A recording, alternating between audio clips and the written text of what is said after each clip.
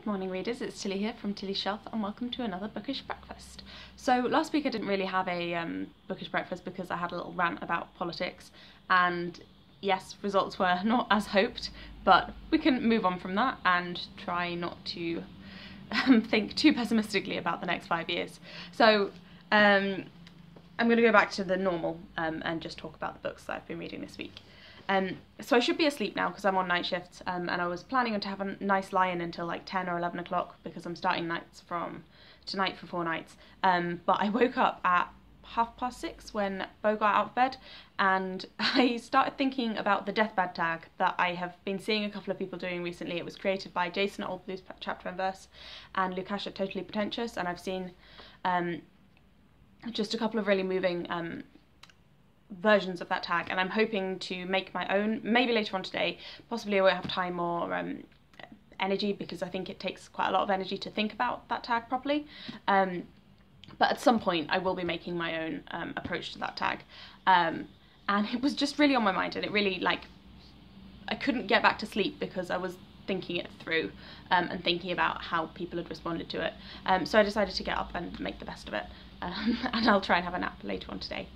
So the books that I've got to talk about today, this morning, are nowhere near as serious as the deathbed tag topics. There's quite a high, I guess, fantasy prevalence here. But anyway, let's go with it. So I finished listening to The Handmaid's Tale on Audible, and that was just a really, really good experience. The narrator, I thought, had a really nice voice for the story. I found that I felt like she was speaking from the voice of the character, which made a big difference to me. I feel like the narrator is quite important. And I just really love the atmosphere of this book and the way that it tells such a powerful story without really any major events. It's very limited in scope, and that limitation itself lends to the claustrophobic atmosphere of the idea of this state where everything is controlled or attempted to be controlled, and everything is set in rigid patterns. And the way that she describes all of the rituals and things, I find it a very, very credible interpretation of a potential dystopian state. I wouldn't say that I see it as likely, but I see the way that she writes about their justifications and their methods and so on as being ones that individually all seem to work, to make sense. So I really enjoy this book, and re-listening to it confirmed me in I placed Margaret Atwood amongst my favourite writers, and re-listening to this story confirmed me in that was the right, that she was one of the right people to pick. I'm now hoping to watch the series eventually. This picture is the actress from the series, just for curiosity and to see how they interpreted it, because I know they changed some things, but sometimes I've become a little bit more flexible on changing things in adaptations recently, because sometimes I think it is nice to adapt something to suit the period in which you are adapting it, if that made sense. So I think they fitted it to a 21st century context, and I can see that working quite well. Yeah, my criticism is that it's too short. I wanted more from this character, so I guess I'm just going to have to read the Testaments. I'm not sure if that's from the same character, but I know it's in the same world, so I'm looking forward to getting my hands on that eventually at some point. So that was The Handmaid's Tale by Margaret Atwood. Then to replace that, I was thinking of avoiding starting a new audiobook because I'm supposed to be revising quite hard from now until January for my exams, and I was thinking, oh, instead of listening to an audiobook, I'm just going to be listening to my lectures, because there's audio recordings of all of the lectures, but unfortunately those are all online and it doesn't seem to be possible to download them. So when I'm not physically in a Wi-Fi area, I can't really listen to them. So while I'm walking to and from the bus stop and so on, I kind of need another audiobook. So I picked another one that Bo has listened to previously, because I think I've mentioned before I'm using his Audible account, so I have to listen to books that he's picked, and that is Mortal Engines by Reeve. And this is another reread for me. I read this probably when it first came out. When did it first come out? 2002. yeah, possibly around about when it first came out. And all of my family read it, and I hated it. And my mum, my dad, and my brother all loved it and raved about it and couldn't understand why I didn't like it. And Bo was pretty indifferent to it, actually. He said he could see reasons for disliking it, but he enjoyed it enough to go on to finish the series. So I thought I'd give it another go. And there's been a film of it that's come out this year, so I thought if I read the book, I've heard that the film is really, really bad, but I like big films with big fantasy elements, so if I enjoy it, I think I will probably watch the film. So far, I think I'm about 5 chapters in, and I'm not overwhelmed. I just find the writing a little bit clunky and predictable, and the characterization and stories so far have given me nothing to really latch onto. It's an innovative vision of a future world, but like I said, The Handmaid's Tale was credible. Like, I could believe that a world like that could exist. I really can't believe in this world, and it's supposed to be this vision of the world far into the future. I would rather, if they just invented it as a completely new and set it as a fantasy world, I think I would find it more believable than pretending that our world in the future would have this situation where basically all of the cities are put onto wheels and ride around this giant continent eating each other. I just really struggle to accept that. And I know it's a fantastical story. You're supposed to just like take certain things as part of the world, but because they're kind of pretending to base it on science, I just struggle with that a little bit more. So that's Mortal Engines by Philip Reeve, and hopefully it picks up a little bit. Then on paper, I have been continuing to read Vita Nostra by, Bo told me that I absolutely murdered their names last time, and I know that I did, but it's Marina and Sergey Dyachenko, something like that, I'll show you, who are 2 Ukrainian authors, and this is a fantasy story, although so far nothing in it is too fantastical. Again, it's quite like, it's weird, but nothing stretches your belief too far almost. It's like, is this coincidence or is this something more sinister? And I'm really enjoying it. The trouble is, it's very, very hard to put down once I pick it up. So I'm not picking it up because I know that I can't afford to put that much time into reading. I think if I pick this up when I read it on the bus, and if I pick this up when I wasn't on the bus, I would probably finish it in 1 or 2 sittings. And that would be like a whole day of revision gone because it's relatively chunky. It doesn't have any chapter dividers, so, oh, maybe it's got a couple of part dividers. I haven't hit one yet. Yeah, and I can't lose that much time. Bo's really bad for always making me read books just before I've got exams. So just before, I think, my 2nd year nursing exams, he gave me, I can't remember what it's called now, The Final Empire to read, and I read that whole trilogy like in the space of a week and didn't do any revision, but I still managed to get through those exams. So maybe I should just relax and let myself read this, but I feel like these exams are going to be slightly different because they're at a slightly higher level. So anyway, that's Vita Nostra, and I'm definitely still enjoying it, and I would still recommend it for any sort of young adult reader. By young adult then, I didn't mean like young adult as the category of in terms of like YA books, but I meant like I would recommend it to a young adult who is in the process of leaving home and like still having issues of like being a bit homesick, wanting to talk to their parents, but also wanting to like fit in with a peer group and like kind of work out issues around that, and also wanting to like develop their knowledge and future career.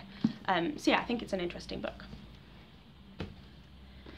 Then a couple of weeks ago I did say that I was going to try to read an article every week. So last time I was on night shifts, I had a night where I pretty much had to sit in a room for a little while. So I thought I would read a paper to just pass the time.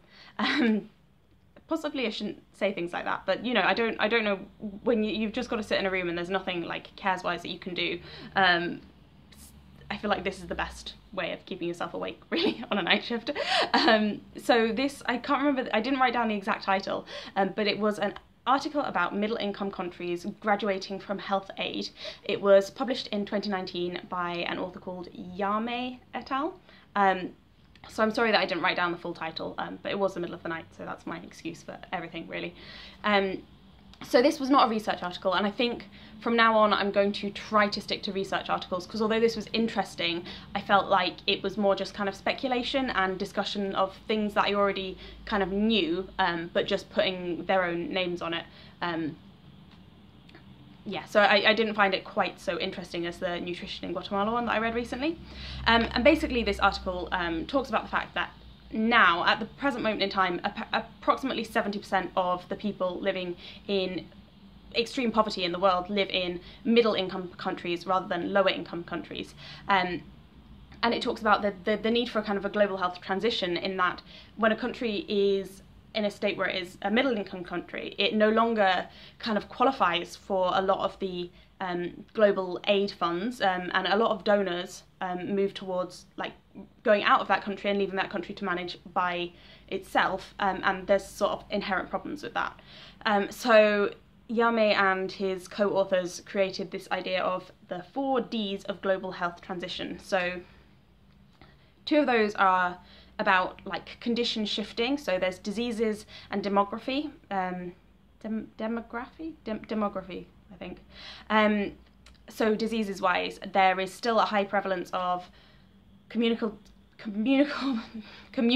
diseases, so infectious diseases, the typical diseases that you expect to hear about in countries that are struggling with their health systems in terms of malaria, TB, HIV, but also an increasing burden of non-communicable diseases, like the ones that we recognise, like diabetes and heart disease, that are more familiar from a higher income country's health system, where infectious diseases are less of a problem, and also higher numbers of injuries. So I think we have this idea, like I know so many people who've gone to I don't know, like Thailand, and they've got on a motorbike and they've driven around Thailand and had an amazing time and been like, oh yeah, there's no road laws, but everyone's fine. Everyone is not fine. A lot of countries have a very high burden of injury, particularly road traffic related injuries, because they don't have the laws that in higher income countries we kind of take for granted, and the kind of road systems and the quality of roads, traffic lights and so on, that we accept as normal, but they have an increasing number of people who are able to access motor vehicles, or increasing numbers of people who might be like living close to roads in terms of moving into cities. So there's like increasing exposure to injury. And there's also injuries from conflict as well, like a legacy of injuries from that. And these middle-income countries are continuing to have a high burden of maternal and child illnesses and conditions. So what you get in the end of that is like a double burden of disease. So you've got the kind of like diseases of privilege almost, like that's a difficult term to use, because it doesn't tend to be the people who are the best off that are affected by something like diabetes. But also the diseases that are related to maybe a tropical area, and so on. So yeah, diseases changes. Demography is also changing, because there has been a huge amount of work put into reducing under 5 mortality, so mortality in the youngest children, with variable success, but there has been a huge amount of progress in that, and there has been a reduction as well in maternal mortality in a lot of settings, but there hasn't been a corresponding reduction in fertility in all cases. So what you have is what they have called the youth bulge, so more adolescents basically, but also an ageing population. As people start to be healthier, they start to live for longer, so then you get like a double demographic challenge, because your working age adults are less, so the people who are paying into the system become less. And then they talk on the other side to that, the kind of more artificial shocks to the system in terms of development assistance, and like I mentioned, donors who might be withdrawing from the system because they see the country as having like above a certain GDP or whatever threshold they set, and saying, oh well, you know, you're well off enough to take care of your own hospital, so we are going to leave. And it's about how that process is managed and whether it's done adequately. And also domestic health financing is the final D, and that's about like how a government chooses to divide their money, I suppose, and how they support their own hospitals and primary healthcare systems. So yeah, so it was pretty interesting. I just thought some of you might be interested to hear the countries that are like the next cohort, I suppose, that are going to be reaching above a certain threshold to be able to like be kind of left to their own devices. Because I was quite surprised by some of these. So Angola, I read a lot about that in the book that I read recently, Band-Aid for a Broken Leg by Damien Brown, which was an MSF doctor. He spent a lot of time working in Angola, and it didn't sound like the kind of health system that would cope very well without, at the time it was quite heavily supported by MSF, but that was in 2012, so things may have changed quite a lot. Cameroon, the Congo Brazzaville, I just wrote Congo B, Moldova, Mongolia, Nigeria, Pakistan, Papua New Guinea, Sudan and Timor-Leste. And amongst these countries, there are some countries that still have a very high burden of maternal mortality, countries that are even known for having a very high burden of maternal mortality, like the Congo, and that have a lot of like challenges in terms of health financing as well. So yeah, it's quite interesting. And it will be quite interesting to see how countries are able to respond to these changes and where things go in the future, and hopefully that things will continue to get better in terms of like infectious diseases and maternal and child mortality. But it's quite a big thing to deal with. Like a whole health system, yeah, it would be a big thing to deal with. So it's interesting, and like how it's going to impact on progress towards like the Sustainable Development Goals and the goals that we as a world have set to say, oh, we would like these things to be better, but then also if we're like withdrawing from certain countries, I say we like I have any kind of say on this, but if like global donors are withdrawing from certain countries or stepping back, how that is going to impact on the ability to meet people's needs when so many people who are affected by poverty live within countries that are becoming more well off as a whole, when there's a lot of inequality within countries. So anyway, I hope that made some sense and was a little bit interesting, because you seem to say that articles were interesting, so I liked that people seemed interested. And then the final book that I read, this was a completely unintentional read. Like, I'm trying to not buy books generally, but my school is very close to a massive Waterstones. Sorry, I just got distracted by a seagull flying across the window. My school is quite close to a massive Waterstones. I've been spending a lot of time in Waterstones buying Christmas presents, basically. So I was thinking about the bougie booktuber tag, and there's one of the questions on that, which is like, what's the most amount of money you've ever spent in a bookshop? And for me, I think it's definitely this year in Waterstones, because almost everyone is getting a book for Christmas. Like, sorry for, you know, spoiling for anyone what to expect, because I love being in there. And anyway, this book caught my eye, and it is A Year Off, a story about travelling the world and how to make it happen for you, by Alexandra and David Brown. And at first I completely dismissed it, and I didn't think that I would possibly buy it, but then it just kept catching my eye again and again, and I kept opening it and looking at the really nice pictures. And it came at a time when, oh, I'm just not managing to find any pictures, am I? I've already mentioned that Bo and I are getting married. We're thinking about our honeymoon. We would like to go to New Zealand, but it came at a time when we were thinking, like, financially, could we afford to go for maybe slightly longer than we had originally planned? Could we afford to maybe do a little bit more than we were originally thinking of doing? And I definitely don't think we would be going anywhere for a year, just purely for logistical reasons. But it just really, it tempted me with its beautiful pictures. And so I committed the cardinal sin of buying myself a present just before Christmas, rather than putting it on a list, because I was embarrassed to put such a trivial book on a Christmas, like as a Christmas present request. And I thought I would dip in and out of it over the course of like the next year as we're sort of making plans. But in the end, I just found it really interesting, because it's full of like little bits of inspiration of, I want to go away, and that just drew me in. So I have read all of it now. I would say the best parts of this book are where they are giving practical tips and practical tips is the best word, really. I don't know why I'm trying to think of a synonym for it. for like how to plan a route, how to pack lightly, and things like that. And the worst parts of it are when they were just kind of doing a little bit of writing about their own trip, because the things that would be important to me and to Bo if we were to go on a longer trip are very much not the things that are important to Alexandra and David. So they talked very emotively and beautifully about going to, for instance, see a mass read by the Pope. That is not something that would really be of any interest to me. I would love to go to, I've forgotten, is it called the Basilica? To that kind of, to like a religious site, but just to admire the kind of the architecture and the building and the artwork and so on, and I wouldn't be interested in sitting through a sermon, and like it went on in a theme through the book, but those were the things that they valued, and they wouldn't be the things that I would value, whereas I would value maybe spending more time in beautiful like nature reserves and nature sites, sites of natural beauty, rather than the things that they focused on.